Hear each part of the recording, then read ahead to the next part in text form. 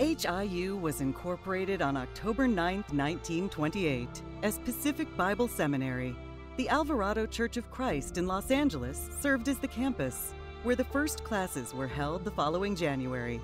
As the school's founders recruited a president, the task of hiring faculty and establishing the curriculum was handled by Robert Elmore, the first dean. The next year, a church in Long Beach invited the seminary to meet in its building, and the pastor of that church, George Taubman, became the new dean. It wasn't until a year after classes began that James Hurst, who was the pastor of Huntington Beach Church of Christ, agreed to assume the position of our first president. He worked part-time while continuing his church ministry, maintaining that dual role for 23 years. Shortly after the establishment of Pacific Bible Seminary, the stock market crashed in 1929, marking the beginning of the Great Depression. From a practical perspective, it would be difficult to think of a worse time to establish a new private institution, but the people who served the seminary persevered. Disaster struck in 1933, in the depths of the Great Depression. An earthquake destroyed the church where the seminary was meeting. Some might have interpreted that as a sign from God to forget the dream. Instead, the school moved into a small house in Long Beach and continued its mission. A few years later, the institution bought a small property and built its first real campus.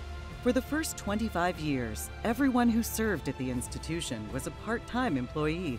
The school hired the first full-time president and full-time professor in 1954. The institution became Pacific Christian College in 1962, and in 1973, PCC moved to its current campus in Fullerton.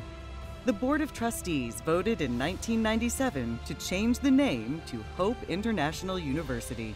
HIU experienced the Great Recession in 2008, along with the rest of the country and most of the world.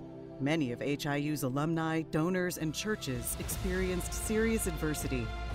We have a legacy of persistence through adversity and trials. When you believe in something, you just don't give up. In 2016, Nebraska Christian College merged with HIU, establishing a presence in the Midwest with a branch campus in Omaha, Nebraska. I doubt anyone would have ever anticipated that HIU would someday have a branch campus near Omaha, or that we would be offering online programs to thousands of students all over the world. The total number of graduates during those first 25 years combined was fewer than 150. We now graduate more students than that each semester.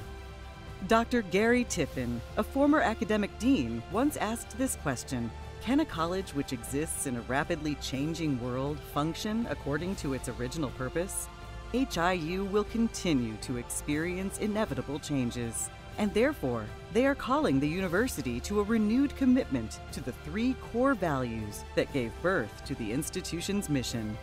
We must preserve and renew our wholehearted commitment to the authority of the Bible as the infallible Word of God, to the Lordship of Jesus Christ in all we do, and to preparing exceptional servant leaders. This is our God-given mission. It is vital to keep in mind that your investment in HIU does not impact just what happens next week or next semester.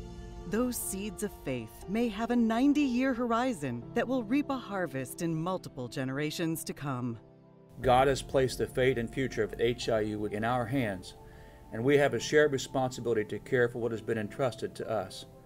May the God who established and sustains us continue to keep us faithful to His purposes.